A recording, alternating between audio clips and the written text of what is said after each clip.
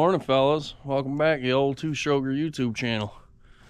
My name's Wayne, and well, today we're working on junk. So last video you see me get it all flushed out. I had been repeatedly flushing it. Matter of fact, I'm still flushing it, but the water's getting there. We're almost clear. So what I'm doing now, I just got it hot, flushed it again, got it up to temp. We're gonna set this governor. I don't have any clue how to do it, but the engine's warm, so there's no time like the present. So let's see if we can't figure this out together, eh? All right, fellas, you can tell we're jumped right in here. So the first step doing this, by the book, remove the governor cover, loosen all this. I didn't loosen this because I wanted to verify that my rack setting was indeed off, and it is, it's way off. I'll show you in a second. So first thing you do, take this apart and you remove this knob right here. I hope you guys can see me. Remove this knob here. Then there's a lock nut behind it. There'll be threads sticking out of it. You can see here, threads sticking out of it. And you want 3/16 of threads, which is 1/875. I use the micrometer. 0.1875 sticking out. Then you put your nut back on, then you put your knob back on and tighten the lock nut. So we've done that. Next thing I did is I got in here and I wanted to get a look at this. So now if you can see, our number 2 injector is way loose. Number 1 is tight, but we're supposed to start with number 2. So we are gonna back these right off.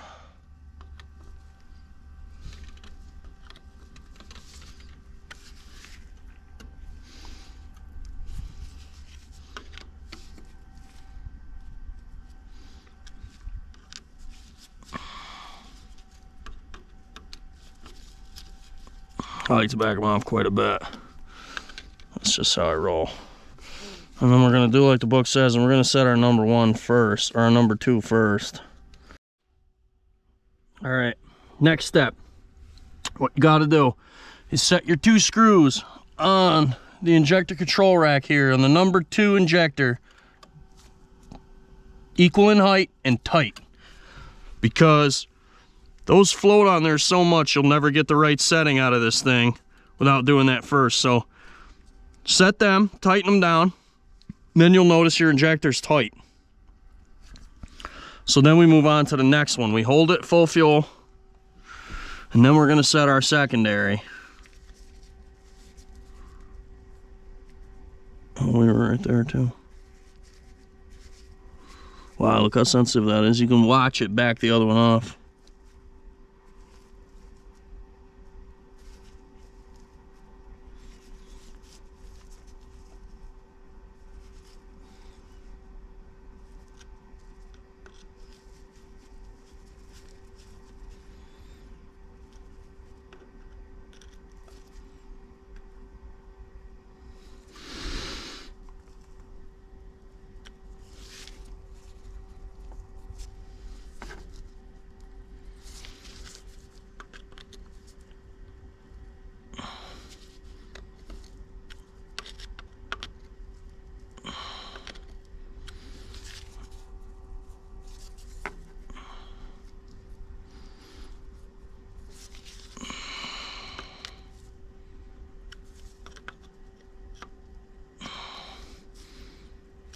Gump, you're a genius. God damn it, Gump! You're a goddamn genius! So, now we're squared away there. She's tight. She's tight also.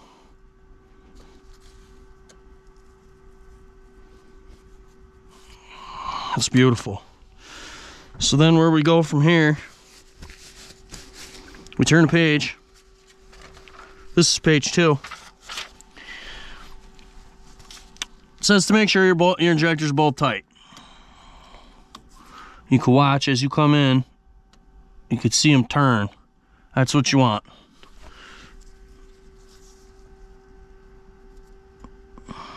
Oh yeah.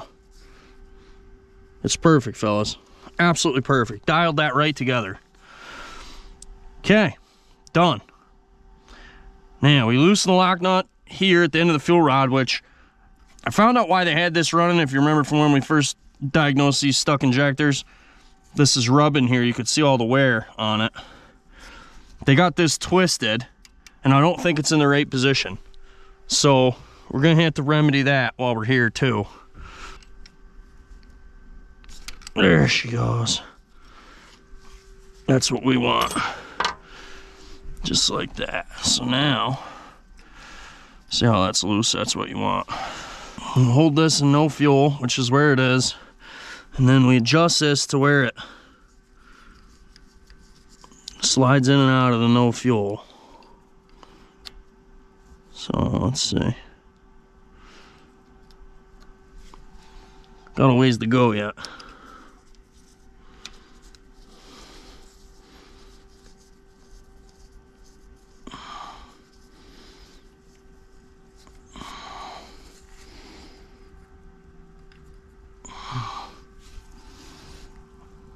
That's a little bit too far.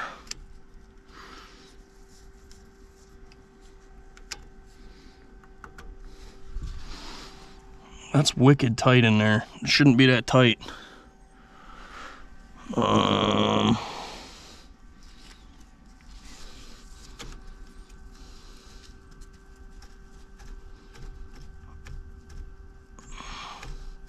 See how that kind of sticks? I'm not 100% sure it should really be like that. I'm gonna do a little investigating on why that's so tight, and I'll bring it back. Alright, fellas, well, as you can tell here, things have gotten drastically out of hand. The rod is bending and binding. I can't trace that clicky, hard movement is somewhere in the top of the governor. Not in this part, in the top half where the rod is. I think I found it. Let me bring in the shop and I'll show you what I'm talking about. But I want to keep this covered. This is a sensitive part. It's got its own oil pump in there, and we don't need to ruin it. So, let's see here what we can do. I'm just gonna set the valve cover back on, bolt it down real quick, because I don't want to leave this just exposed like this. I gotta refer to the service manual anyway. So let me show you what I found.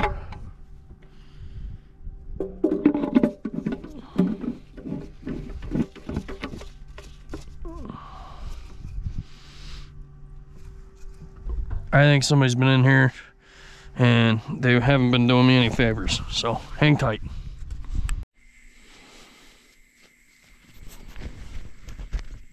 All right, boys. Let's see if I can get you here. There's a couple pieces of this assembly. First of all, this tube has to slide through here. But more importantly, you can see it already. I can't push it through there. It's very hard. Right now, it's very hard to push. So this is problem number one. Let me show you why. Get it back in there. Now watch it. Watch this end. See that? It's bent as shit. That's problem number one. Got a straight edge here in the vise. You see all the light under there? And then again over here. Now look as you rotate it. There's light here. This thing's bent in like 4 places. We're gonna be real lucky if we can straighten this thing, honestly. It's bent here and it's bent there. So I'm gonna have some time in trying to straighten this. That's first. That's the first issue. The second issue that we had, I don't know if you could tell when I pulled on it, but you would pull it back and then it would click and go a little further. That was because the spring was incorrectly located in the shutdown spring. And what I mean by that is, so this assembly goes together like this. Okay, this side's in the governor here like this. This is your locating tit for the back of this spring, like that. The big spring goes over top. Okay.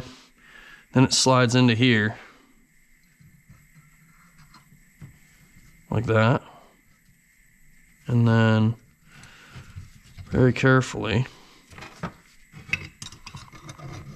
you send that home through there, okay? Now what had happened is exactly what's happening right now. You see that thing there? Last person put this together. Somebody's been in here, I promise you that. Last person put this together had that thing flipped around. So, like just like that, it was binding on one of the spring coils. And that's what was making that snap noise. And I don't think the hydraulic side of the governor had enough power to pop it over that hump and get it to full fuel. So that was problem number 2. So we've got two issues with this thing. And it's a good thing we took it apart. So I'm going to straighten these parts out. I'm not going to mess around trying to do that on camera. It's going to suck. I need both hands and probably a beer. So I'm going to do that. I will bring you back. Here, fellas. Just actually a couple minutes, actually. Really all that took.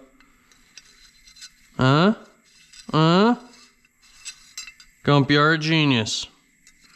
Now, I don't think it's perfect, but it's also probably never ever gonna be perfect. So we're gonna friggin' send it. Alright. So this has gotta kinda go like that. This kind of goes like that. This is a lot easier without that friggin' spring in there, fellas.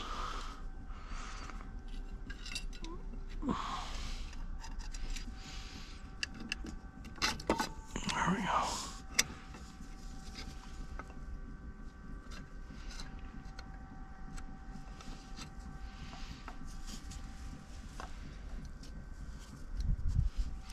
I think our thing is still in the right orientation, so now we just gotta get it to where we can get it. Oh, let's get this. This has gotta be. Got it. We weren't stuck, actually.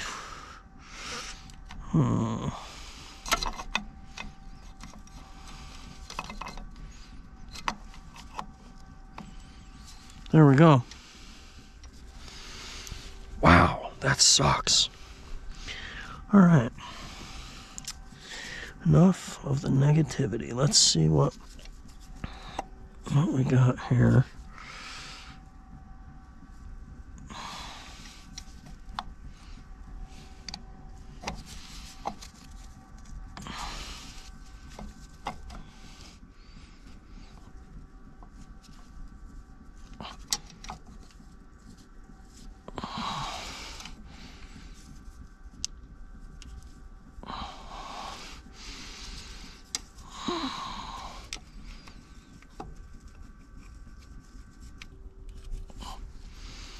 All right, there's that. Now, let's do this real quick.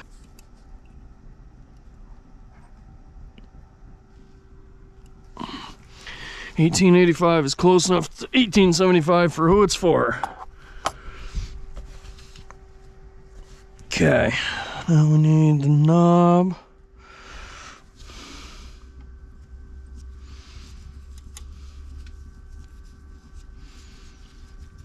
Perfect. We'll do another one turn. That should put us right where we gotta be. Do it like that. Okay, and then we'll take. I should have to pull on this a little bit. Yeah, see that? It just slides right in. I don't got a bead on it no more. Alright, fellas, well, next up is adjusting the load limit.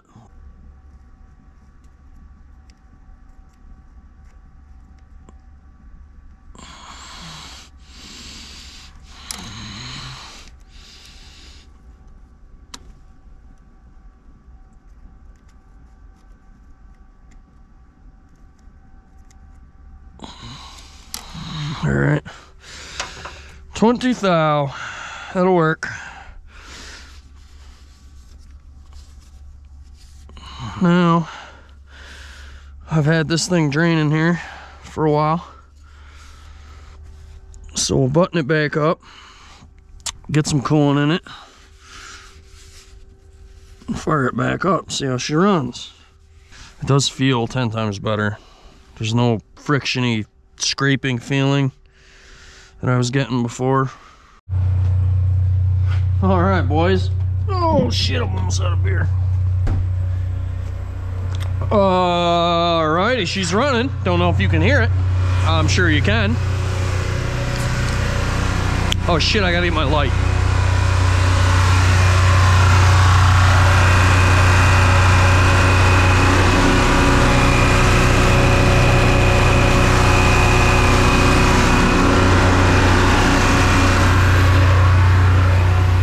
I know it sounds like it's really screaming.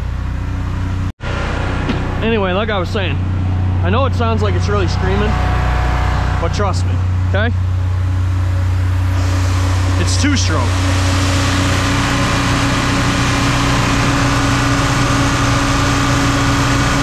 Dead nuts, boys.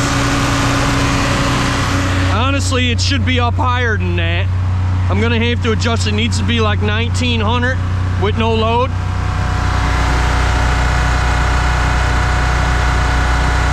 Beautiful. You can see there's 60, we're bouncing 61 hertz. Runs nice now. It was, I should have videoed the startup, but I was just anxious to get it going. It was much crisper. That dial was much more sensitive. Really felt a lot better, so I'm super anxious to get it under a load. I really think that's gonna come alive. So now earlier when I was running it forever and I couldn't get it over 160. So I'm really hoping it's the same way. I'm hoping that adjusting the rack and giving the thing full power isn't gonna hit me on the coolant side and show more of a weakness than there already is. The water's starting to clear up. It's still muddy brown, but it's not gooey anymore. I think I'm gonna end up dumping the water like 10 times. This is the 4th or 5th now.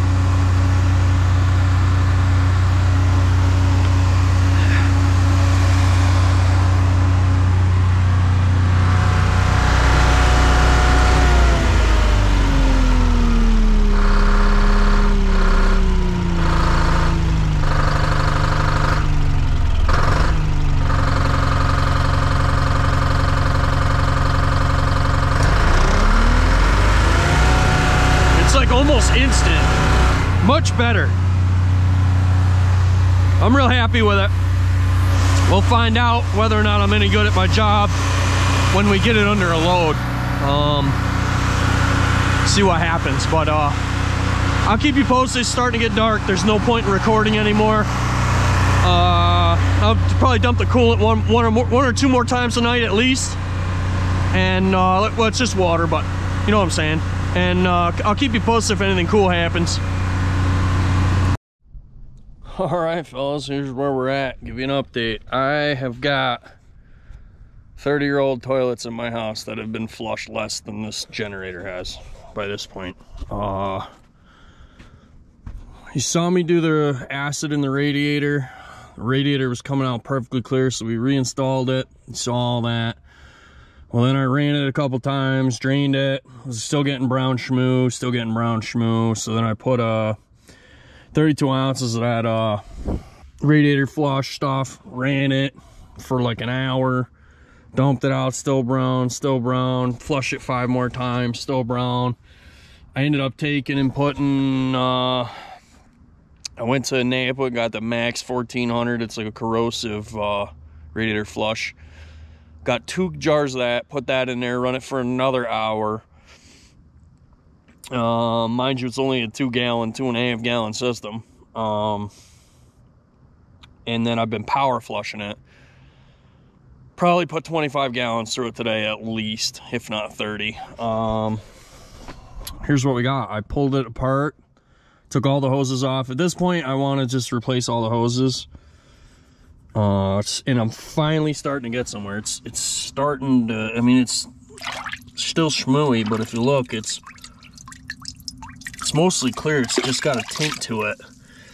And I mean, it's just straight water at this point. There's nothing in here that's gonna hurt anybody.